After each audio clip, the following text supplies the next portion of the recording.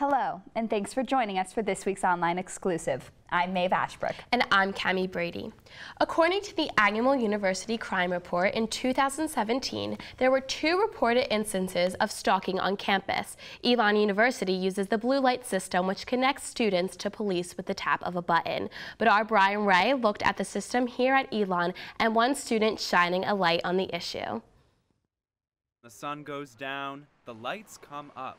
But for some Elon students, there's something missing when walking on campus in the dark. For freshman Johanna Bogue-Marlowe, other schools she toured felt safer than Elon. Blue lights were very prominent across campus. A lot of them were, they would talk about how you could see one no matter where you're standing on campus. And then being at Elon, I noticed that that wasn't really the case. Students who feel unsafe can use a blue light phone to call campus police. Bogue-Marlowe has started a petition on change.org to get more blue lights on campus. She says she was inspired to start the petition after a night out with a friend. My phone didn't have any service, and hers was very close to dying. So it kind of creeped us out. We also saw a creepy van drive by. So we looked around for a blue light, and it took us 10 minutes to find one. And I was like, that's not okay. We're on campus, we should be able to feel safe if we don't have access to the phones. This is one of 33 blue lights on campus, but if you look past this parking lot I'm standing in, there's not another one in sight. Technical Services Coordinator Scott Jean says he recalls 2 emergency calls in his 8 years at Elon. With the Live Safe app, students can call the police on their phones.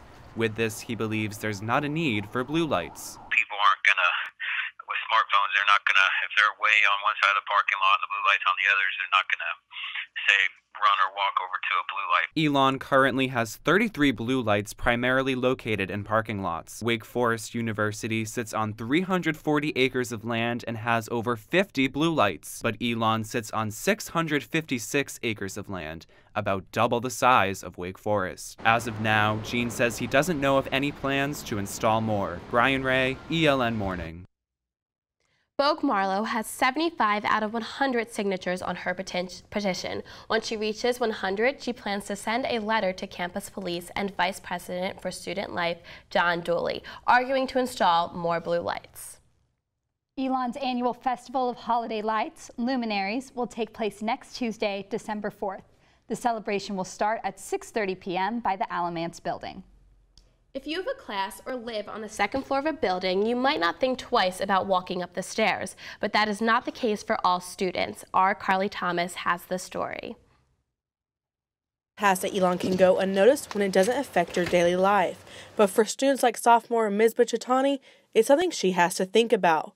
She decided to live at home in Burlington while attending Elon because she knows that her house is accessible, but not all buildings at Elon are. Some of the buildings, like academic buildings, they have the buttons to open the door, but sometimes the buttons don't work.